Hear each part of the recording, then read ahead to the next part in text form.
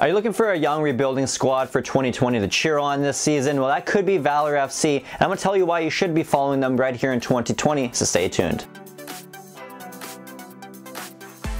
Hey guys, it's Curtis here and you're watching my channel A.F.C. Curtis, your home for all things Canadian Premier League content right here on YouTube, so definitely hit that red subscribe button. So if this is the first time you're tuning into this video series here, this is one of the first of many videos in this little series leading up to the start of the 2020 season, where each video I'm going to spend a little bit of time talking about a specific club in the CPL and get you re-familiar or just familiar with this club if this is your first time following the CPL, and kind of bring you some points and characteristics of why you should support this club. And in this week's video we're going to be talking about my hometown club from the city of Winnipeg. Drum roll please, imaginary in my head, Valour FC. So let's get started. Now, if you're looking for a club that has a nasty social media, just as nasty as their record in 2019, then Valour FC could be for you. And the reason why I say that is they have one of the best social media follows literally of any club, not just in the Canadian Premier League, but possibly in all of CONCACAF. I'm gonna just limit it to CONCACAF right now. I don't know about Europe for sure, but definitely they have one of the best social media follows, as well as they're one of the most entertaining clubs to watch last year in 2019. Now, they didn't always win games because they did finish among the bottom teams in the league last year, but they definitely were entertaining, whether they're winning, losing, or even getting draws. It was always a good atmosphere at IGF Field there to watch those games, and even watch them when they're on the road too. It was still pretty entertaining to watch. A lot of goals were definitely scored on them as well as for them last year in 2019.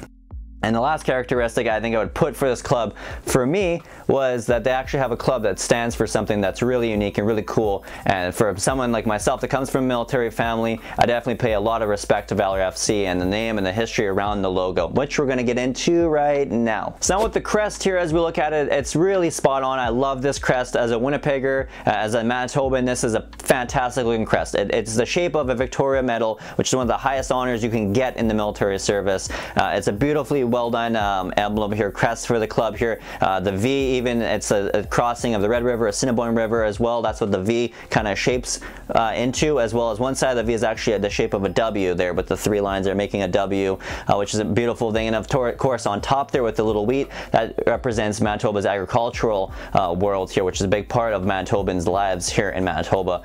A lot of Manitoba on that one, but still overall I think it's a great crest, very unique, and a really bang up job. All the crests so far for all 8 clubs in the CPL have been fantastic, and this is another great example of it right here with Valour FC's logo. Now you're probably saying why Valour FC is the name. I think it's a perfect name for this great story. Reason it's because it's all about 3 young men, 3 Winnipeg born young men that in the lead up to World War I enlisted in the war, and they all grew up on the same street, which is now known as Valour Road. And the reason why is because all 3 men fought in World War I. Only one did come back, unfortunately, but all 3 of them did earn the Victoria Cross Medal, which is the highest medal you can earn in the British Empire military. So I mean, great story here. It's a great story. If you want to learn more about it, I'm going to have a link for it down in the description below on the club's website, because it's a story I think everyone needs to read and understand, because I think the name and everything the club stands for overall is one of the best, if not the best, in the Canadian Premier League, just for that great story alone. Now Valour does play out of one of the biggest stadiums in the CPL. Their max capacity is actually 33,500, but their average attendance last year was a little over 5,000 fans, which I think I could see increasing here in 2020 to a little bit of about 6,000. I think would be a good mark to hit this year consistently, especially if we do bring back the entertainment kind of side of things from last year, but maybe with a little bit more positive results, a little bit more home wins hopefully, as it did have one of the worst home records in terms of wins last year. So hopefully that can increase in 2020. Now speaking of last year, the club did finish 6th overall, which means 2nd worst in the league last year. Now with 8 teams this year, they could finish 7th or 8th, which means a bit of a decrease from last season, but I don't think so. I think they're going to stay at least in the top 6 this year. Yes, they did lose a lot of players from last season, but they also gained in a lot of good talent this year, and the club is looking pretty good there with my 3 key players. I have to say Brett Levi's for sure is one of them, coming from the Vancouver Whitecaps. Injuries kind of hindered him in the MLS, but I think CPL is a perfect level for him right now to break out in. Just 26 years old. Attacking midfielder slash winger there, Fraser Aird is another good talent there. 24-year-old Canadian coming over from the UK.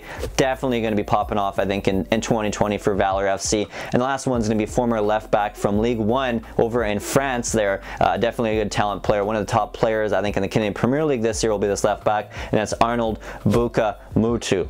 So I think these are 3 players that I think are going to be leading the charge for Valour FC in 2020. Well, guys, let me know down in the comment section below, will Valour FC have an improvement this season upon last year? Will they finish in the top 5 or even top 6 in general this season with all these new additions? Or will the losses of Tardo, Busos, Petrasso, will that end up hurting the team in 2020? Let me know down in the comment section below. And of course, if you like this video, definitely hit that thumbs up like button as well as the red subscribe button. And if you hit that little bell notification beside the red subscribe button, you actually get notified each and every week when I drop a brand new episode just like this one.